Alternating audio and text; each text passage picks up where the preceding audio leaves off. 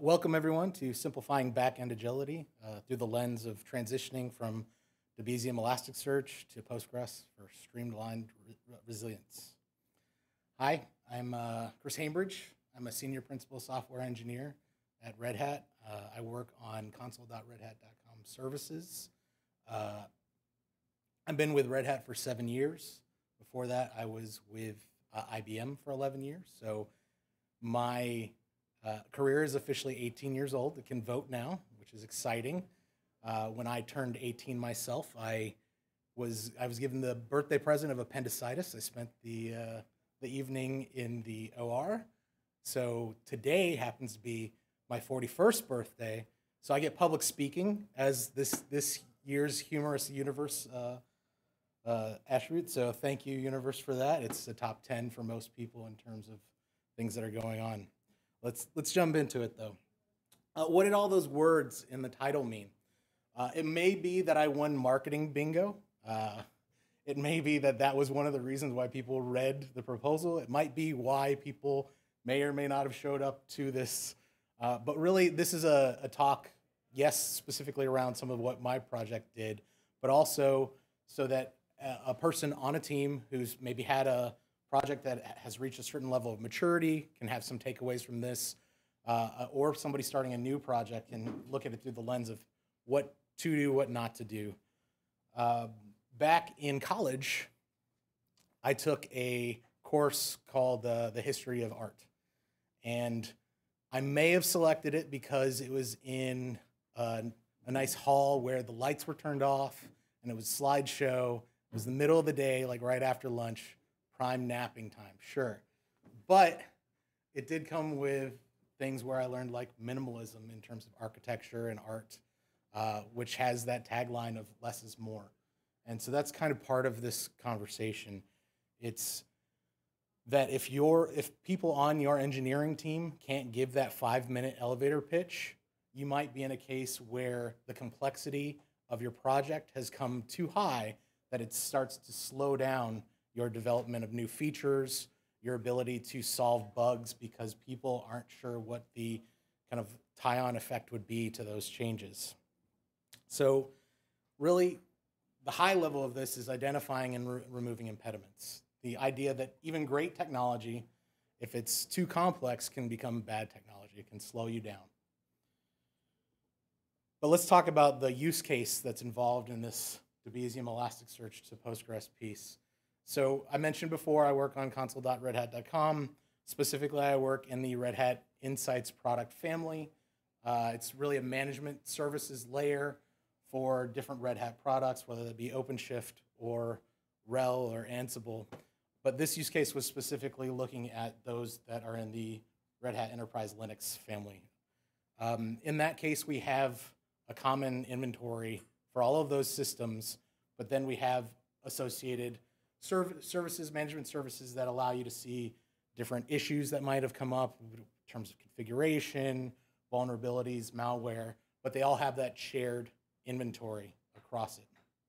So for our case, if you know anything about Elasticsearch Debezium, it's around creating this sync of data and being able to join that data of those disparate data sources together in order to view that information. And that's important from we need to be able to do filtering consistently, we need to be able to do pagination, we need to be able to do sorting.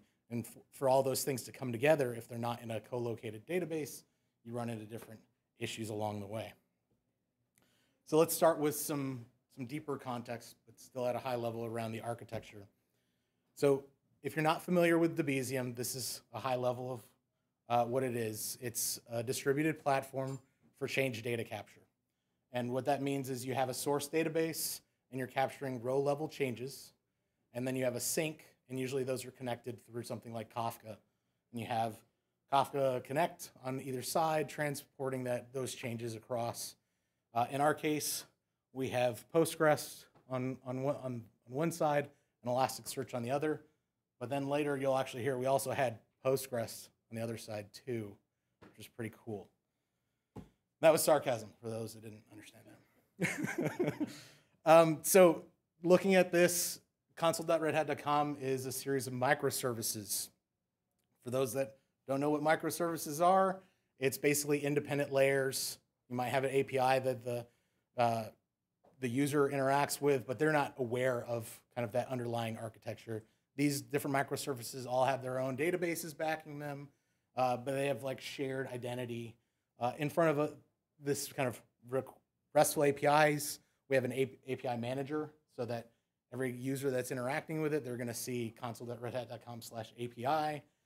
They're not aware that the inventory service has its own API layer, that Advisor has its own API layer. So if we walk through, we've got customers on the left. They have those systems that we mentioned in the common inventory. They're running an agent typically on it. It's sending payloads up through our ingress service.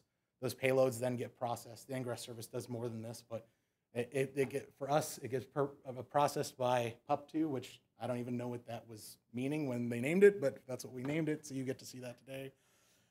It takes two pieces of information. It finds the hosts that are there, and it also sends the rest to the engine for those rules so that we can identify those different issues that we mentioned in terms of like malware, Advisor rules, those configuration drifts, the other recommendations that we might have along the way to be remediated. The data goes into an inventory where we have our consistent set of systems. Postgres is our source of truth. And then we have Kafka Connect, which I said was our mechanism for routing data across Kafka. And that goes into ElasticSearch. So there's Kafka Connect either side, source and sink, being able to say, we want to pull this data from the database, read it into Elasticsearch on the other side.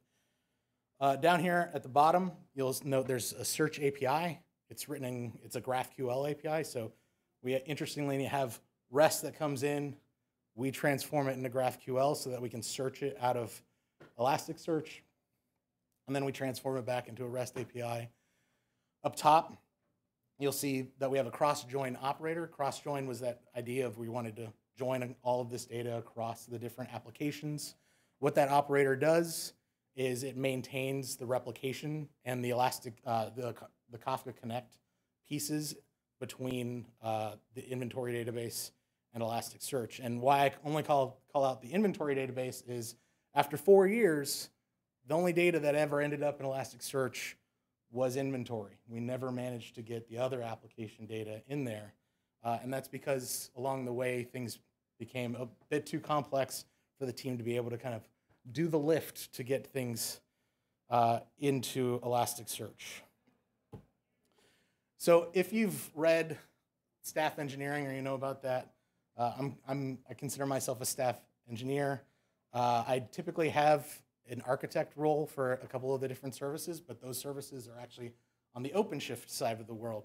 So I wasn't really involved with the Red Hat Enterprise Linux side of management services, though I had been on Console since kind of its inception as a platform.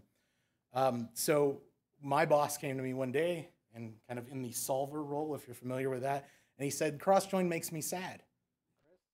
He said, should we kill it? And I said, maybe, I don't know. I'll have to look into it because I desperately didn't know anything about it.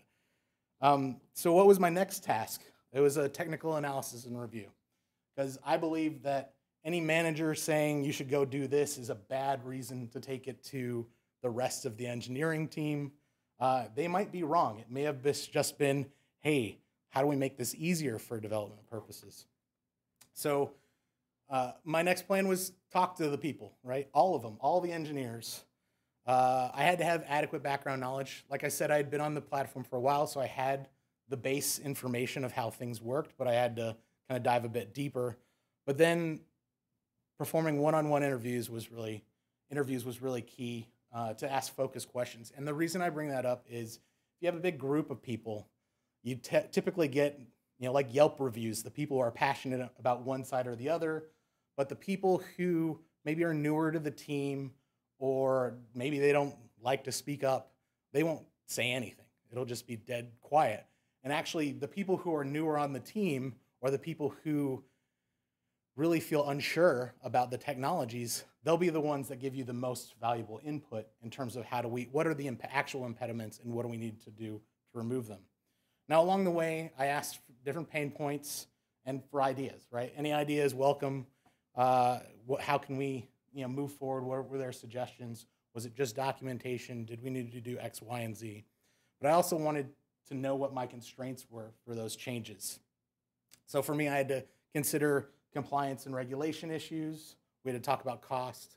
I had to think about things like team skill and common market skills. And the reason I say common market skills is because attrition happens, right?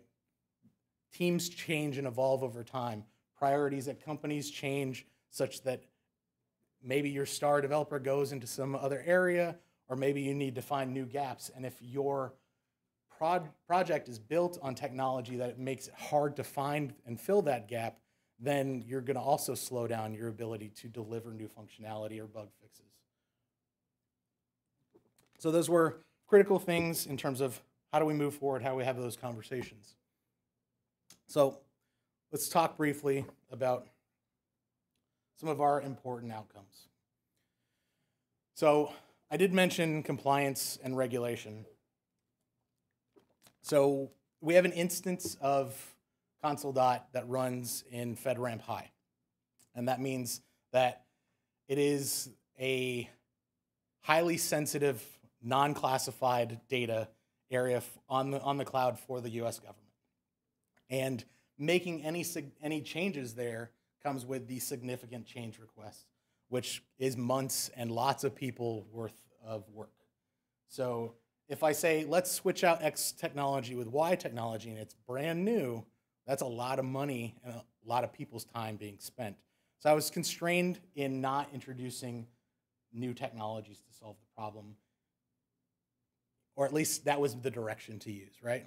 What were outcomes that we could move forward with that? Costs.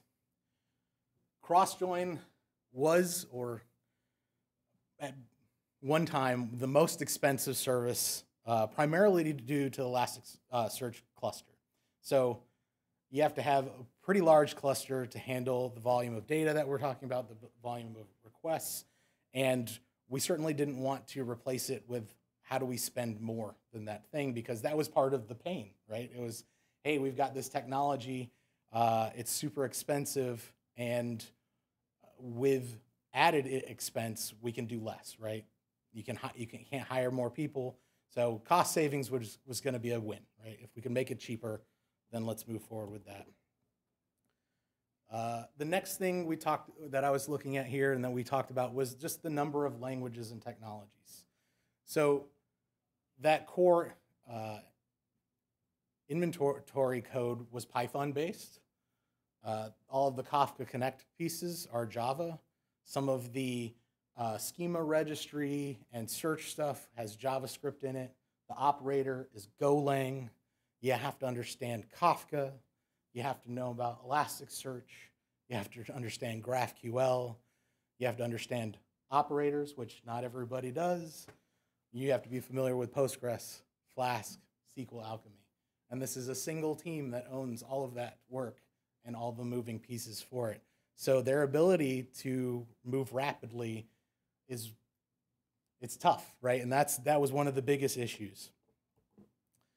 One of the other things that came up was vulnerabilities in open source. So during the time of us developing this, Elasticsearch changed its license. People might be familiar with that. More recently, people may have heard about Redis changing its license. So we had the old version of Elasticsearch running on a cloud provider.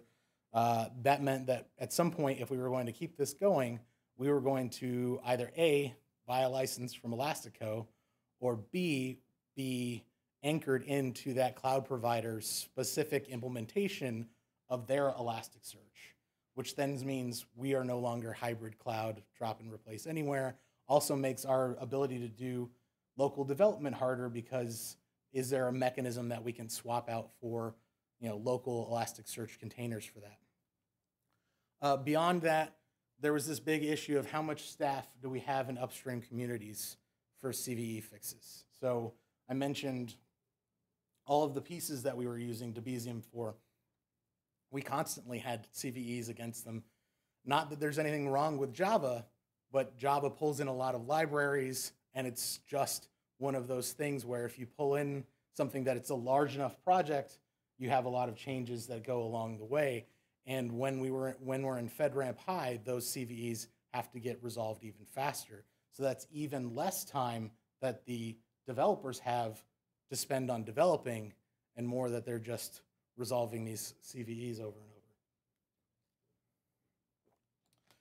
So the other outcome was around scale up and delivery time. And I mentioned before, this is kind of tied into the number of languages and technologies that were involved.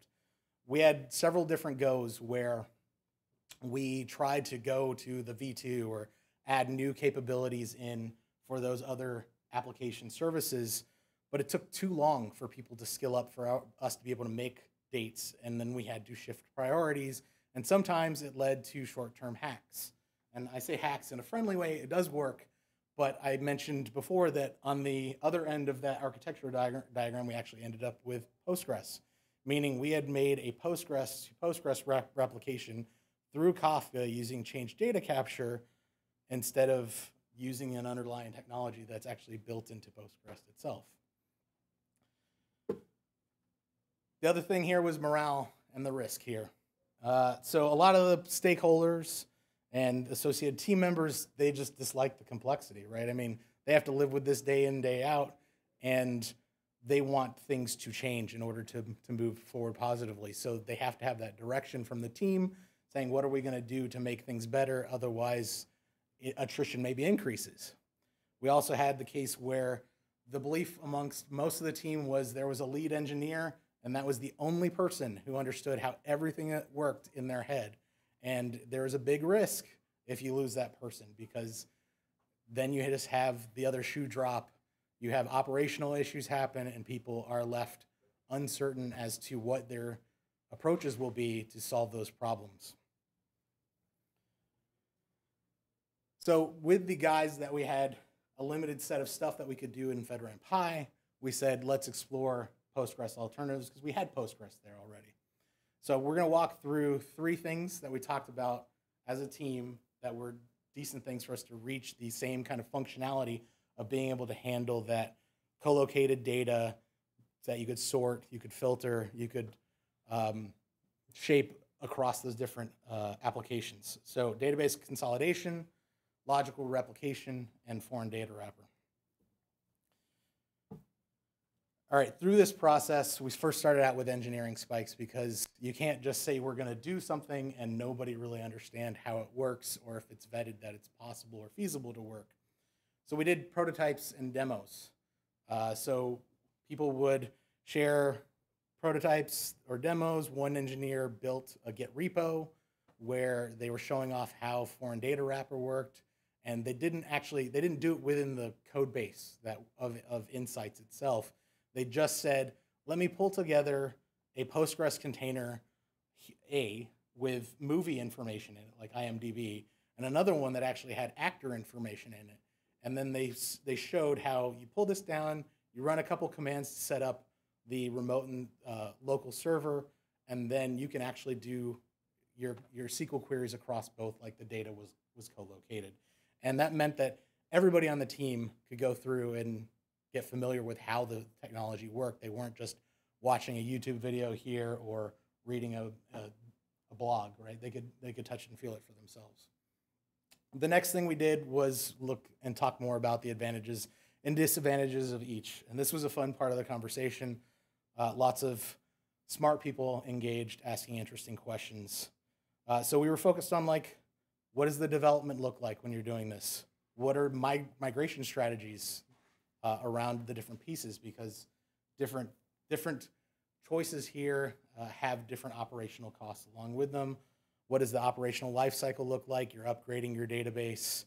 You have maintenance windows, all of those fun things. What are the performance implications, the points of failure? What limitations do the different technologies have? So as we walk through each of these, the first one we looked at was database consolidation. So some of the advantages here were there's no data duplication here, right? All the data is in one database. There's no network traffic where you're going to fetch the data from anywhere or you're copying data from one place to another. But the huge disadvantages here are we have microservices today. Moving that data in essentially real time, even through a maintenance window, is super tough. And even if we do it one microservice at a time, it's still tough because we have an onslaught of systems constantly checking in, and we just build and build that queue over time. We process roughly 1.4 million systems every day, you know? And so you shut down for several hours to do a migration of data, then you have those kind of issues of how do you process through that and continue to handle real-time data, you know, not impact your customers along the way. So the other piece here, another big issue is the monolithic database. So you can only scale so large in a cloud provider. You can only get so many vCPU, so much memory. If you have one service in a shared database that has a rogue index that they create, has a customer that writes a query that goes crazy 24/7, you're not only impacting that service, you're impacting all the other services that are sharing that database. It's not, you know, like a super best practice here, though there are some definite articles about stop microservices, go back to a monolithic app. But in this case, when you're running on, you know, cloud architecture, cloud infrastructure, you have to know what your constraints are, and you can only vertically scale so big. So the next thing we talked about was logical replication. So in this case, this is, again, you have a publisher database and a subscriber database, and you want to move data from one to the other. This allows you to treat data as a developer like you have co-located data. Logical replication, pretty cool technology. It's, again, what I mentioned we were kind of doing, but in a roundabout way. But you can do it where you can replicate all of the data in the database. You can select specific tables. You can choose to select tables with a specific where clause, so you're only getting certain rows out of that table that are moving the data. You can select such that you're only sending certain columns across, so you can really constrain the amount of data and what's being replicated along the way. You have a nice thing here in terms of advantage from logical replication is outage isolation. If the publisher database goes down for any reason, you have the data still as the subscriber. You're as recent as the replica, you know, as the last replication, but you're not affected, whereas, you know, the publisher, sure, it's down, but you can still show all the data for your microservice. For us, the disadvantages we talked about, there's obviously data duplication here. We were already paying that cost with duplicating that data into Elasticsearch and in some cases into another Postgres. So it's not a huge disadvantage, but, you know, it was weighing the cost of storage on cloud providers, weighing the cost of, you know, the movement of data. There's also some complexity of setup where we're maintaining that published subscriber. So, you know, the publisher goes down in terms of like the database. You're doing a restart because you're, you know, upgrading the database instance, or you're upgrading the version of the database. You have to reestablish that publisher and the subscriber so it can work. So there's operational concerns there. And the question for us is, do we have to build an operator again to handle this, or can we manage it by, you know, the SRE capabilities that we have built into our infrastructure as code? The other alternative that we looked at was foreign data wrapper that I mentioned, you know, the one demo that was pulled together. So in this case, there was no data duplication, right? So in foreign data wrapper, it's like a projection of a table or a set of tables from one remote database into the local. So the way you set it up is you have credential management that happens. You're going to usually just do a read-only, right? And the local database is informed of the schema of the remote database, so you can create your query plans. And then you go and you just do SQL like all of those tables are on your local database. And it feels, again, like co-located data for a developer. The disadvantages here are around query performance. You're tied to the latency of the network that you're involved in. And you have, again, those issues where if the remote database goes down, you're likely hitting an outage also, right? All right, so for all of that, for us, the winner was logical replication. It gave us the amount of safety around that outage isolation. We were comfortable with the cost of the data duplication. Where we were also aware of what it costs in terms of performance on the primary database to do replication, because Debezium works off of that same replication slot capabilities built in Postgres. So the impact we knew was going to be a known impact, and we were able to move forward with that selection. So what does the end state of this look like? So this becomes our simplified architecture. Now, all of the pieces on the left look the same. Again, all of these microservices had their own Postgres database. And now we get to a place where, while our first thing was to move data from those kind of management services, like I mentioned, the advisor malware, we wanted to be able to show that data in our inventory page. We want to say, oh, how many recommendations do I have? What count of malware do I have? Kind of these highlighted numbers. The intent was to get there first, but we've actually shifted gears, and the focus is on let's not have that short-term hack that I mentioned before, and how do we replicate that inventory data first and then come back and have the other direction. But again, we can use replication where we're building tables that are specific to what we want and only replicating that data across. So here in this case, you can kind of see from inventory, we're sharing down publishing data with our managed services, and then back the other way, we're going to be able to get the data for that highlighted information.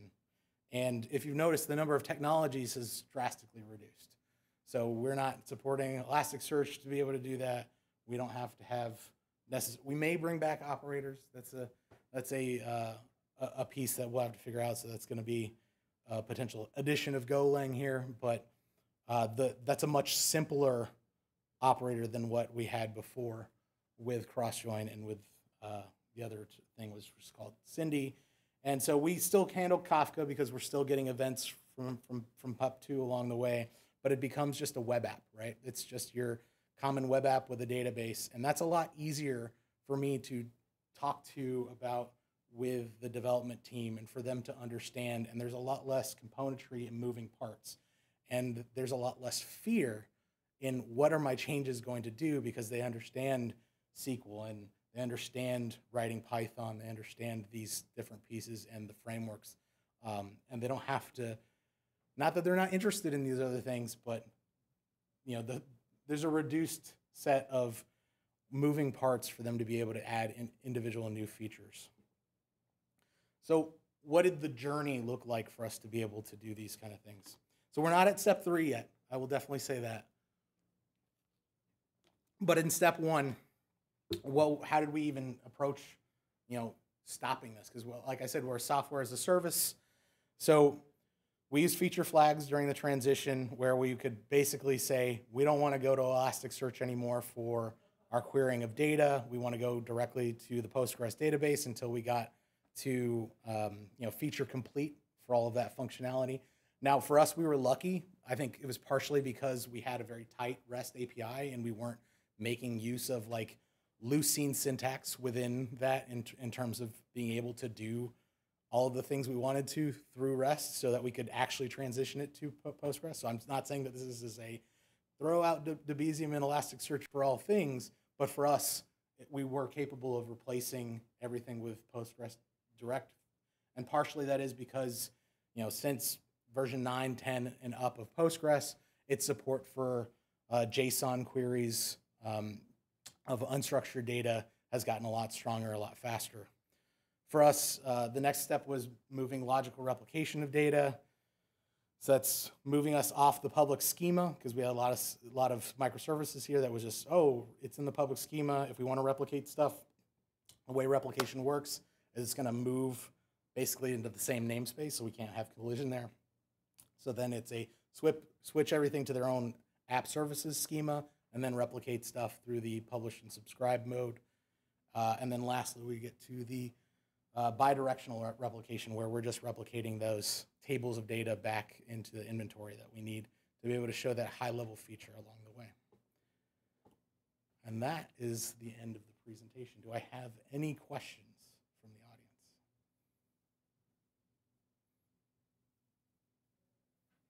Go ahead. Does it feel good to do this?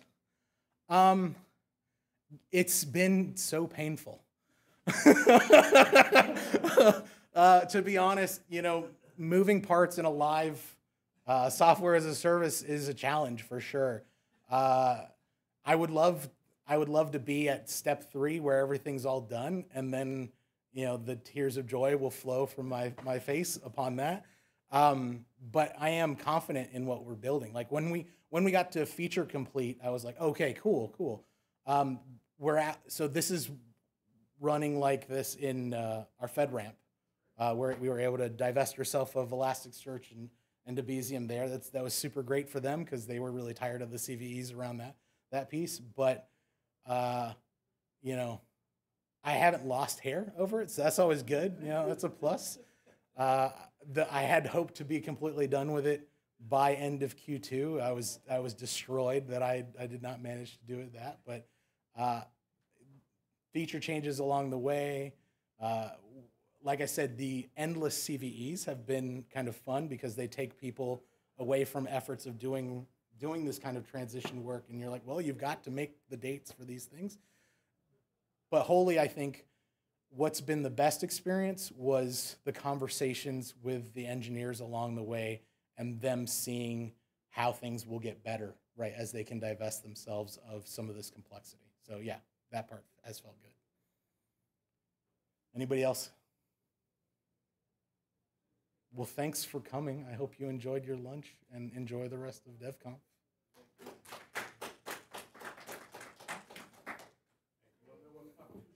Yeah, tell me what PUF2 stands for. Platform Upload Processor, 2nd generation. I did not know that. I thought somebody was a fan of dogs. The fun part is that that's a very insight-centric view of the world because while it still does handle most of the payloads, it's only like, I think 3/4 of the payloads that actually come through Ingress today. Sure, but we also have payloads through, like, from cost management.